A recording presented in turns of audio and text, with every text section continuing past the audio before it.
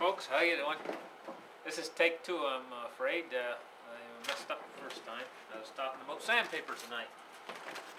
So I have a lot to show you, and we only got 10 minutes on this video, so unless we'll get started.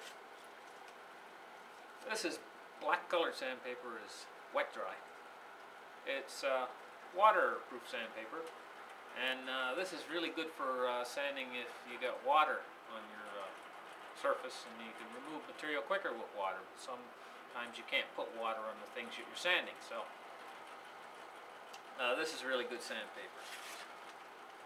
This is ordinary sandpaper that you normally use on woodworking, and of course most of these sandpapers are interchangeable between auto body repair and woodworking, so but most of the sandpapers are for woodworking and wood finishing. I want to talk about grits. In the grits in the sandpaper, you need to move up very slowly from a coarser grit, which is a larger stone embedded in the paper with glue. You want to move up slowly between your numbers, or you're going to leave scratches. So a good number to start with would probably be a 60 grit or an 80 grit. And then move up to a 150 would be the next number you would look for on the back of the sandpaper to sand with. And the 150 would remove the scratches that the 80 would leave, or the 60 would leave. And then you want to go up to a 220, and 220 is your finishing sandpaper in wood.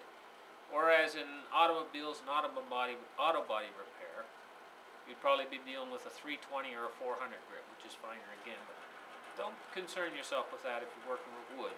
Wood, probably your final grit is going to be 220. So we discussed the grits and the different kinds of sandpapers.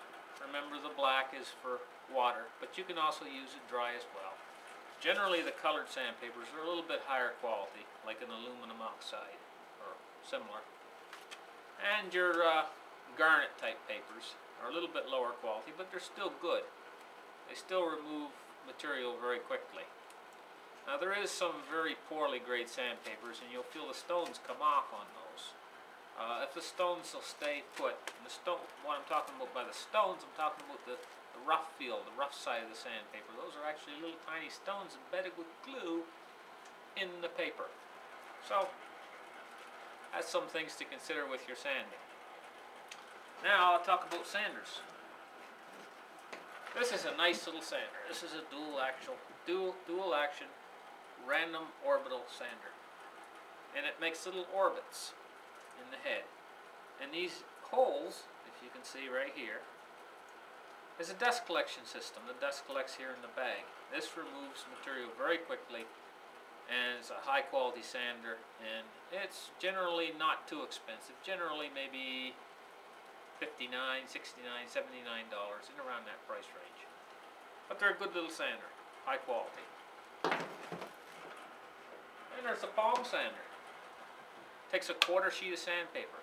One of the nice things about the palm sander is that you can buy standard sheets of sandpaper to put on it, and you can tear them into quarter sheets. You don't need to buy specialized papers with the hook and loop like you do with the random orbital. This is a palm sander, and they're really cheap too. And these are great for the homeowner. They remove material very quickly as well. And don't underestimate these. These are a good little sander.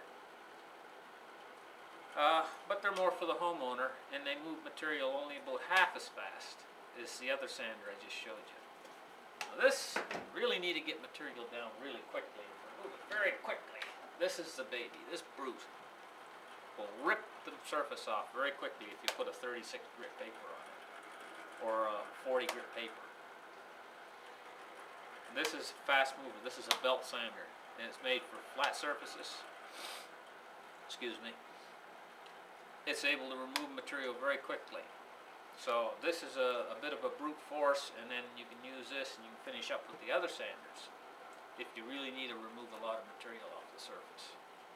And this will also make a nice straight flat surface as well if you got bumps and lumps. This will take them out.